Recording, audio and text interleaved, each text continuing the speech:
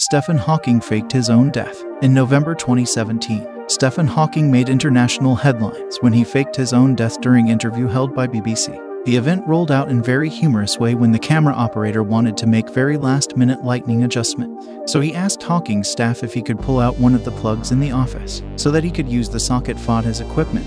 But in hush, without waiting for any response, the operator pulled the plug out and suddenly whole room was filled with deafening alarm. Professor Hawking then suddenly slumped forward and fall off from his chair. The reporter feared that his colleague had accidentally unplugged a vital plug of his life support equipment. Whole room was filled with dreaded silence. Fortunately, it was the alarm to the cut and uninterruptible power supply.